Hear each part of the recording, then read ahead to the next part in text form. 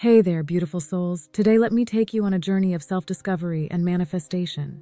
You see, the power of words and thoughts is astounding. As the saying goes, thoughts become things.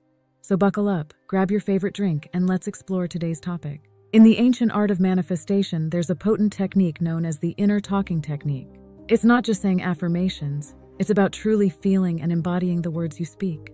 Picture it. I am abundant, I am limitless. These aren't just words. They are cosmic waves you send out from your brain to the universe. Neville Goddard teaches us to think from the end, to embrace our desired outcome as a present reality. Imagine your dream life as if it's happening now. Feel the joy, the success, the abundance. It's like creating a mental blueprint for the universe to follow. Now picture this, your dream life unfolding before your eyes.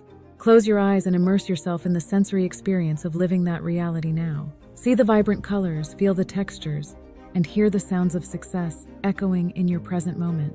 It's not just about visualizing, it's about feeling.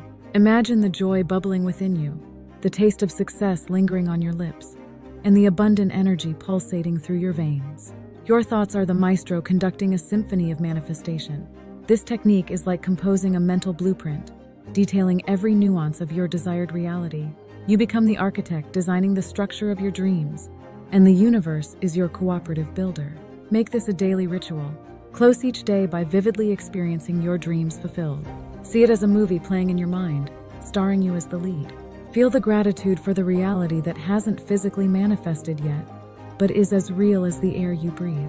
As you immerse yourself in the present reality of your dreams, you're aligning with the frequency of manifestation.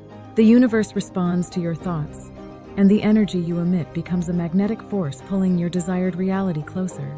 Thinking from the end isn't just a technique, it's a transformative power within you. It's recognizing that your consciousness shapes your reality. By living in the end, you're rewriting the script of your life, turning each page with intention and purpose. Now let me share a personal story.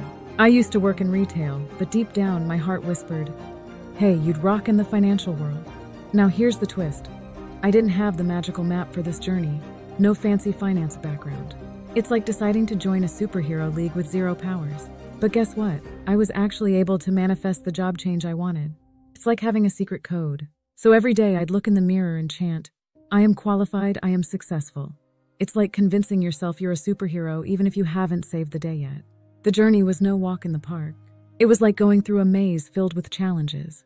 Imagine Mario dodging all those tricky obstacles. But here's the kicker. I didn't give up.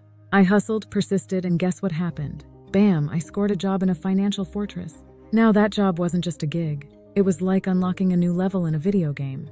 It catapulted my career into a whole new universe. Remember, dear friend, the words you speak to yourself hold immense power.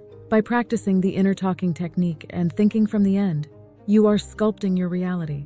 Your journey is uniquely yours, filled with the magic of self-discovery and transformation. I really hope you enjoyed this video, and thanks for joining me today. Until next time, keep dreaming, keep visualizing, and keep manifesting.